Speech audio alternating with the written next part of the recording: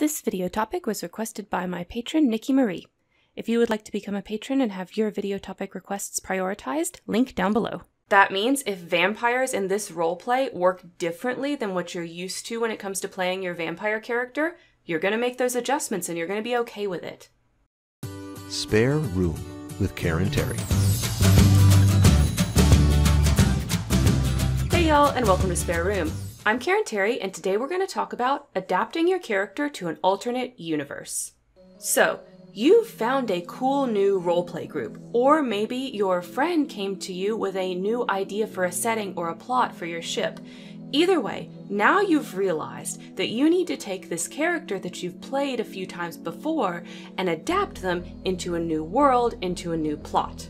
This can be great for keeping interest in a character that you really love.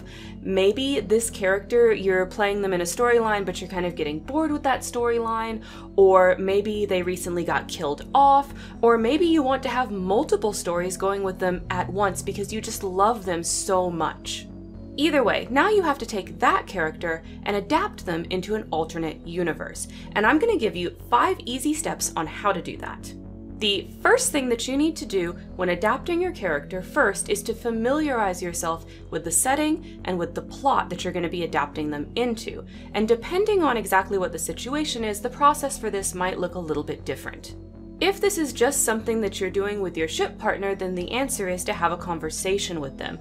Talk about what you want for the plot, what you want for the setting, what kinds of tropes you want to use, all of those things that go into a normal plotting conversation. And I made a whole video about how to plot and how to have that conversation, which I will make sure to link up in the card for you guys, so I would recommend to go check that out if that's your situation. If this is a new group roleplay that you're joining, my advice is to read the lore book. Read everything that they've provided you that you can consume before joining the roleplay. So that includes the rules, that includes all the stuff about the setting, that includes the bios of the existing characters, everything that is available for you, read it. And after you've finished reading it, if you have any questions about anything that you've read, go ahead and ask them, because you're going to be using this information for all of the next steps that we're going to go through. So it's really important to make sure that you have a clear understanding of how that roleplay works. Alright, so now that you have all of this information kind of floating around in the back of your head, we're going to move to step number 2. Analyze what you like about your character. Is it certain personality traits that they have? Is it a certain trope that they fit really well into? Is it the way they look? What exactly is it that draws you to this character? If you haven't done this before, this is going to take a little bit of time and self-reflection about what you really like about that character, and you're going to have to be honest with yourself. But the good news is, there are no right answers to this question. However, there are a few wrong ones, so let's go over those.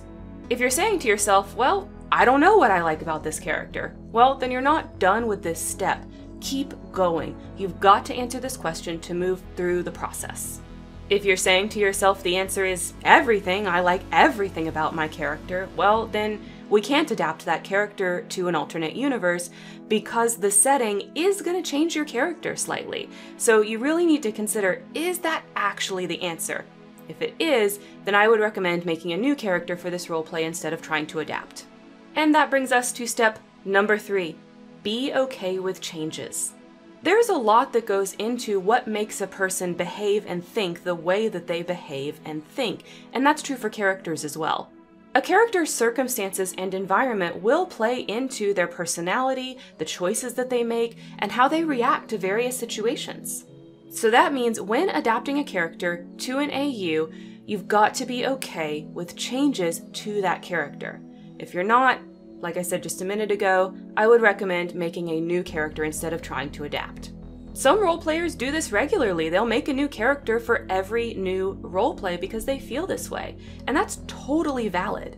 You don't have to do AUs. Personally, I really like doing them because I get really attached to my characters and I want to play them over and over again in new settings and retell their stories and tell new stories with them and all sorts of things like that. But not all role players feel that way. So once you have decided that you're okay with making changes to that character, we can proceed to step number 4, which is to write their bio. This bio is going to do a few things. Now remember, you have already familiarized yourself with the plot and setting that you're about to adapt to, and you've analyzed what you care about when it comes to your character.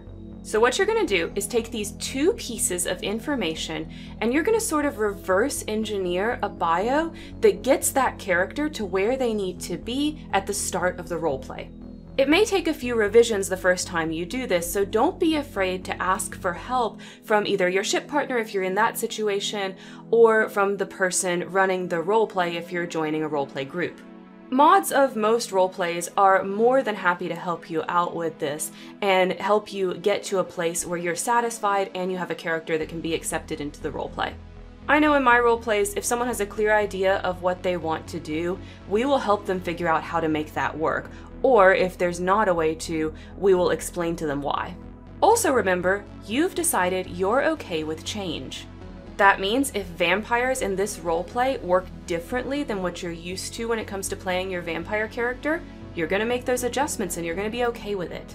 You're not going to say, well, my vampire character is a Dhampir, or however you say that word, from Pathfinder, and I know this isn't a Pathfinder game, but you're going to bend to me, right? Like, no, you're not going to say that. You're going to say, oh, I understand vampires do this, this, and this in this roleplay, so my vampire now does this, this, and this, and has these powers instead.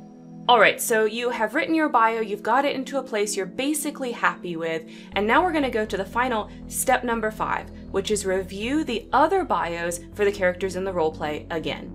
This is a step you only really need to do for group roleplays, so if you're roleplaying with just like your ship partner or a tiny group of friends, you can go ahead and skip this step. You're done, you've gotten everything that you need out of this video. But if you're joining a group roleplay, stay for just a few more minutes and let's talk about this step.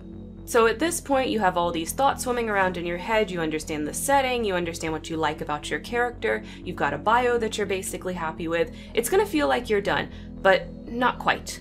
You're going to go back through the bios in the roleplay group again, and the reason why you're doing this is to make sure that your character doesn't fill a niche that's already filled in the roleplay. Remember from my Axioms of Roleplay video, everyone wants to feel special. You don't want to be playing a character that's essentially the same thing as a character that's already established in the roleplay group. If you find out that your character is basically the same as another character, this means you're going to need to tweak a few things in regard to your bio. But that's okay because you know exactly what you like about your character and you're also okay with change, so you'll know where to make those changes. And then, once you've done that, you can go ahead and submit that bio to the people running the roleplay for approval, just like you normally would when you're submitting to a new roleplay. And then you're done. You have an alternate universe version of your character now.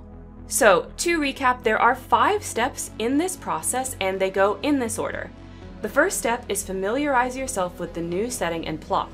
Then, analyze what draws you to your character in particular. Third, be okay with changes. And once you've internalized that, then write a new bio that still supports what you like about your character as well as fits into the new setting and plot. Then lastly, what you're going to do is make sure this character is different from what's already represented in the roleplay. Alright, so those are my 5 steps. I love AUs. Do you love AUs like I do? If you do you go through something similar when you're kind of taking your character and adapting them? If you do something different, I would love to hear about your process down below. If this isn't something that you've done before, are you going to try these steps? If you do, let me know how it goes. And of course, don't forget to make it a great day. Hey y'all, Karen from the future here with a small announcement. I have started streaming on Twitch. If you are interested in learning a little bit more deep dive stuff about some of my roleplay opinions, or if you have questions for me, please join me on twitch.tv/itsKarenTerry every Saturday Eastern Time from noon to 2.